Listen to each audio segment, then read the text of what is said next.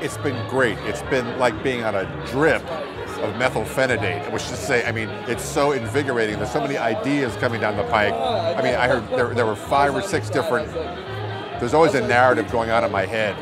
5 or 6 different narratives, and they were spurred by the conversation this morning. Oh, it's going really well. I mean, I came in last night, so I missed the first reception, but the hotel is great. The place is great. I like the weather, so. For me, the most powerful part of this discussion was when we were talking about the organizational structure in which scientists are housed and in which they are rewarded, and this idea of basic scientists versus problem-solving applied scientists.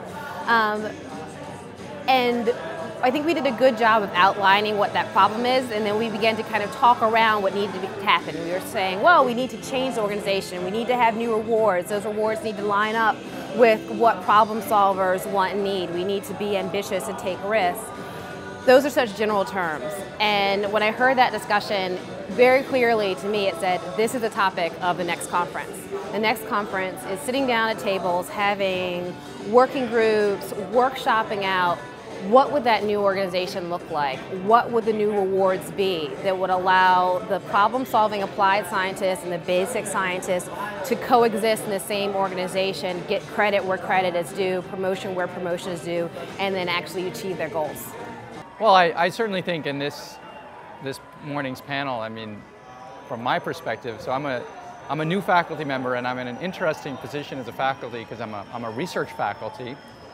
I'm at the Maxwell School at Syracuse in a couple centers in a department, but I'm funded completely by soft money, more or less by choice, so that I can help to figure out, I think, exactly some of these questions, or so I can figure out for myself, but also be a part of all of our efforts here to figure out some of these issues that were brought up this morning, specifically how do you create alternative incentive structures, how do you create alternative research systems which promote collaborative research, and how do we respond to these tensions if you want to be the first author, you want to be the one getting your name on the thing, getting the credit so you can advance and so you can continue to explore those ideas. At the same time, you want to be part of a team, and you want that team to be successful.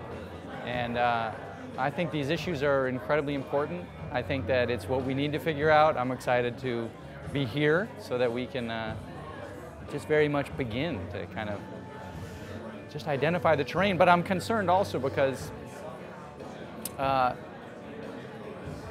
concerned that it's really hard for new faculty to work in this context. What I'd like to see more of, I'd like to see a discussion of people that are sort of putting their own careers on the line to say, I think it's important we figure out some of these new structural things. I'm willing to not perhaps pursue the traditional track that maybe was obvious to pursue 10, 20, 30 years ago. I'm pursuing a little bit of a different track. Maybe we could have some conversations, some networking around how can we empower ourselves and each other to be successful within a system that is also changing and that we think should change. I'm here. The president of the University of Wyoming sent me down to this conference to be his ears and eyes, because Wyoming is a state. It's the largest coal-producing state in the nation. It's the third largest wind-producing state in the nation. And we are obviously having some issues, political, scientific issues. Our 2 senators from the state of Wyoming are sort of obliged to protect the coal industry. That's part of their job.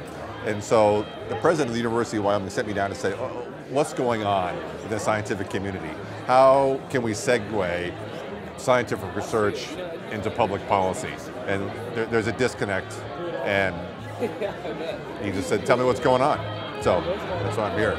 It was interesting that none of the values themselves were able to be talked about, and so we get back into this whole idea of, is science an objective endeavor and can only be described in measurable quantities? And so it's sort of this, I don't know, we get lost in this space of, I don't know, subconscious ideologies where it's like, well, what are values and how do we define them, and is science totally divorced from that? And well, I'm hoping that throughout this conference we'll be able to get closer to defining those boundaries and maybe how we can incorporate them into our actual scientific endeavors. So.